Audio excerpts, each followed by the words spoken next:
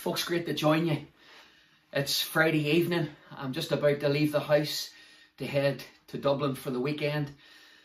There'll be so many folk that we'll meet on the streets, broken folk, homeless folk, drug addicts. And really, we don't need to be going to Dublin to meet them folk, but that's where we will be this weekend.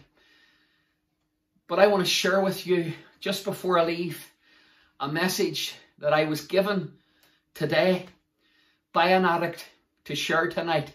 Then I want to bring to you a verse. And I have been simply asked by this addict who has found Jesus Christ. I have been asked, will you share this message with your friends and with your family? He doesn't mind me mentioning his name. He'll be watching this video. I'm not betraying his confidence or his trust. His name is John. He's got 3 weeks to live. He's been in hospital. They can do nothing more medically for him. His liver is destroyed. A transplant won't even prolong his life. And I quote to you what he has asked me to share. Mark, I had an insatiable thirst for drink. 24/7. Whenever I got money, I wanted to drink. Oh, if I had only trusted Jesus Christ 20 years ago, I wouldn't have put her, referring to his wife, pointing at her, through what I've put her through. I wouldn't have put them, the kids, referring to them. I wouldn't have put them through what I've put them through. But I know now that Jesus Christ is the only answer. The only answer to my thirst. He's the only answer to my addiction. And whoever watches your wee videos, Mark, I want them to know that Jesus Christ is their only hope. If they're struggling with drink like me, tell them that Jesus Christ is the only answer. Don't have them waste any more of their lives seeking drink, drugs, sex, pornography. They need Jesus Christ. And so that's John's message to you. You see, John's one of many that I will meet. Tomorrow in the streets of Dublin, there will be people sitting at every street corner with little bags, either sleeping bags or plastic bags over them. And folks, if I'm speaking to a Christian tonight and you're a pious Pharisee Christian, do you know what I mean by that? One that thinks that you can cross over to the other side of the street and bypass them. Can I tell you that behind every face is a story, and behind every story is a need, and behind every need is an answer that is needed to meet that need, and his name is Jesus Christ. And you've got to share the message of Jesus with them, dear people. You see, I can relate to John because I am a recovering addict myself. Not alcohol, not drugs, but pornography. And so many people, especially Christians, they don't want to hear that word mentioned. But can I tell you, I want you to know that I struggled with an addiction of pornography for over 20 years. And I felt no one else struggled like me. But Jesus Christ came at the point of my need, and he met me, and he set me free. Yes, I had 2 wonderful men, and they won't mind me mentioning them. The Reverend Jim Hagan, a wonderful brother in the Lord. Chris Cordner, another man that came into my life that didn't take any old nonsense, that just hit me with hard-hitting questions without pulling any punches. And them 2 men journeyed with me, and they helped me with prayer and with help to find freedom from pornography, to help me break free from my addiction. I have my wee bag that'll be taken to Dublin. Hope you can see that. Trapped, finding freedom from pornography. And maybe you're a Christian. Yes, did you hear me correctly? Maybe you're a Christian. And when your wife hits bed early, you stay downstairs and you tell her that you're doing some work on the computer or doing some stuff on your phone that's for work. But you're trapped. You're watching pornography. Folks, I want to tell you, come on. Let's come clean right now. John wants you to come clean. I want you to come clean. And if you're a Christian and you're trapped, will you get in touch with me? Get in touch with the folk on the Facebook page on with Loch Brickland. Get in touch with them. I would love to journey with you and help you find freedom from your addiction. It could be pornography. It could be drink. It could be drugs. It could be money. Whatever the addiction is, it's holding you back. And I want you to know that Jesus Christ is your only hope. John, I know you're watching. I've shared your message, your story with the people this night. And I pray that they will share it with their friends. You want them to know before you go into God's eternity in a few weeks' time that Jesus Christ has freed you from your addiction and you're born again of the Spirit of God and your thirst has been quenched by the Lord Jesus Christ. And so I just want to read, before I leave the house, I want to read an amazing verse. I shared it with John, because this verse is wonderful, and I'm going to paint to you the picture of what's happening here, and then you'll understand why Jesus Christ says what he says. It's John 7. The verse is 37. Grab your Bible. In fact, you read the whole of John 7. It's a wonderful chapter. I'll refer to a few things in it, but it's this verse that I want to leave with you. Now, on the final and the most important day of the feast, Jesus stood and he cried in a loud voice, "If any man is thirsty, let him come to me and drink." What a verse. If any man's thirsty. Am I speaking to a man tonight and you've an insatiable thirst, something within your very heart, and you've tried everything? You've tried woman, you've tried sex, you've tried pornography, you've tried the drink, you've tried the cigarettes, you've tried the nicotine patches, you've tried it all, and still within you is that thirst, and you're seeking after something and you don't know what it is. I want to tell you, it's Jesus Christ you need. It's Jesus Christ. He is the only one that can satisfy the thirst. Now let me paint to you the picture so you know why Jesus said what he said in John 7:37. When you read John 7:37, the people are about to leave to go up to Jerusalem for the feast. It's the Feast of Tabernacles, a 7-day long feast when the people of Israel camped out in little booths made with branches, made with trees. They were celebrating that wonderful time when God supplied them water and quenched their thirst in the wilderness. But when you read John 7, it talks about Jesus Christ and his brothers. Yes, that is right. And I know out there some people believe that Mary had no other children. She had only Jesus Christ, and she was the Blessed Virgin Mary that had only one son. But let me tell you, Mary had other children. Jesus Christ had brothers. And when you read John 7, you'll discover that even Jesus Christ's brothers do not believe in him. They don't think he's the real deal. They don't think that he's the answer to Israel's problems and to the nation and the world's problems. And they come to him and say, "Jesus, are you coming up to the feast with us?" And I love this. Jesus Christ says to them, "No, go yous on up, because my time is not yet come." You see, Jesus Christ was working by a divine clock. It wasn't an earthly clock. It was the clock that was designed in heaven in eternity past by his Father God. And Jesus Christ knew that his time was not yet come. But then as you read through the passage, Jesus Christ makes his way up to the feast. Now I want you to come. There's thousands of people here. Thousands of people. They've been celebrating this 7-day feast. Now here's what is happening in this feast. Every single day, the priest is coming with the golden pitcher. He is walking out to the Gihon springs. He's putting water in the pitcher. All the people follow him down. All the people follow him back. They're crying and singing out, "With joy we will draw water from the wells of salvation." And Jesus Christ has now made his way to this feast. He's done a wee bit of teaching in the temple, and now he's just watching the people. Can you imagine? Thousands of people every day following the priest back and forward. Then the priest comes up and he pours the water onto the altar. And Jesus Christ just watches what religion does.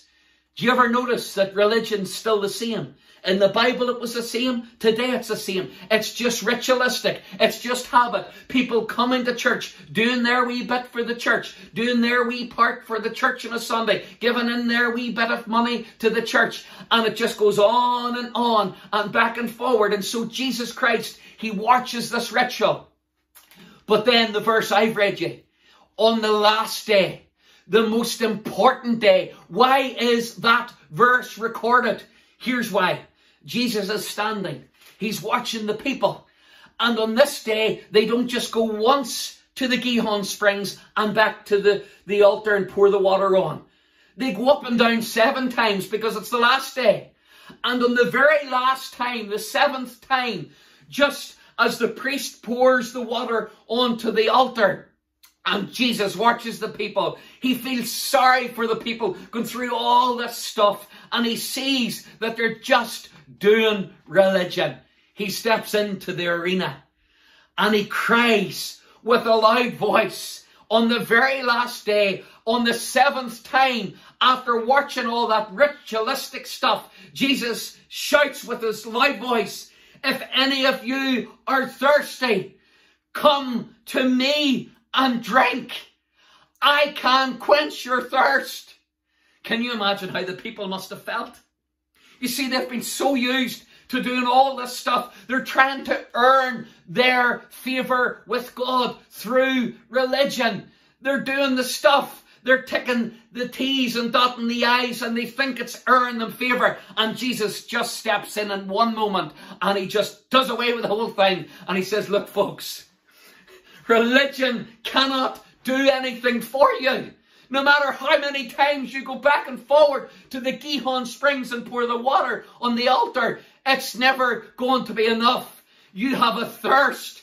Oh, people, listen, you have a thirst inside of you. Jesus said that only I can quench." Oh, isn't that wonderful? You see, folks, listen. I don't know if you've ever been somewhere where it's really, really hot, and you're just lying in the heat and your mouth's sticking just to your jaws, and you always say, "Boys, I'm thirsty. I could do with a good cold drink of water." There's nothing as horrible as that feeling of just the dry mouth of being so thirsty. And when you go to the tap, isn't it lovely to go to the tap, turn on the water and run it and drink that lovely cold drink? You're satisfied in that moment of time. But there's a problem. Physically, you see, in an hour's time, you'll be physically thirsty again. And you'll have to go and get another drink. And Jesus understands that there's a physical thirst that can be quenched by a lovely cool drink of water. But he's telling the folk here, listen, you've got a deeper thirst. It's a spiritual thirst. You've got this hunger and thirst within you that only I can satisfy. And you've got to come to me and drink. And so here's the message. The simple message tonight to you is this. Just like John, he always said that he longed. He was longing for a drink of beer to quench his thirst. Tonight, I'm asking, are you thirsty? Are you thirsty for something to satisfy the innermost parts of your being, the innermost parts of your life? Do you know the things that cannot satisfy you? You know they're not doing it for you. They're giving you a false high, but you've got to keep going back and back and back again to top that high up. Listen, Jesus Christ, this very evening, wants you to come to him and drink. And when you read on in John 7, Jesus Christ says, I can quench your thirst. I can put something within you. But then he does something even more important, because you see in this passage, he is speaking about the Holy Spirit. And he says, once the Holy Spirit comes in you, indwells you, then as a believer, you'll not only have the inflowing of the Holy Spirit. Jesus said you will have the outflowing of the Holy Spirit. Out of your belly will flow rivers of living water. Christian, let me ask you now, Are you thirsty for God? Are you thirsty for him? Are you really longing as the deer pants after the water brooks, so my soul, my very being, longs, pants after God? Are you thirsty for God? Because if you're not, there's something wrong. Spiritually, you need to check yourself out, because you've got to be thirsty for God. Let me finish. To those of you that will watch this that don't know Jesus Christ, he wants to satisfy your thirst. Now I've got to be faithful to my God and faithful to John, who I was with today. You see, in Luke 16, there's a man that is thirsty. And in life, it says that he enjoyed the good things. In other words, let me put it into good old Ulster language. He lived the good life. He lived life. In other words, he was sucking diesel. You ever hear that expression? He was just the full of the pipe. Everything in his life was brilliant. But it says that the rich man died. You see, death's going to come to us all. It's going to come to John in a few weeks' time, but he's ready. It's going to come to me, and it could come tonight to me. I don't know. It's going to come to you, and it could come tonight to you, and you don't know. But this rich man in Luke 16, he dies. And it says in hell, he lifted up his eyes, being in torment. In torment. Here's what he cries. Send Abraham. Abraham, send Lazarus. This message that he sends, it goes to Abraham. Send Lazarus, that he may dip the tip of his finger in water and cool my tongue, for I am tormented in this flame. You see, folks, the rich man that had it all, the full of the pipe, the big barns, the big house, the big money, the big cars, all the woman, the big rich man that had it all, he had nothing when it came to death. Because Christ, he had never met him in life to quench his thirst. And now he finds himself on the other side, in hell, in torment. And tonight, what date's today? Is it the 3rd of July or something?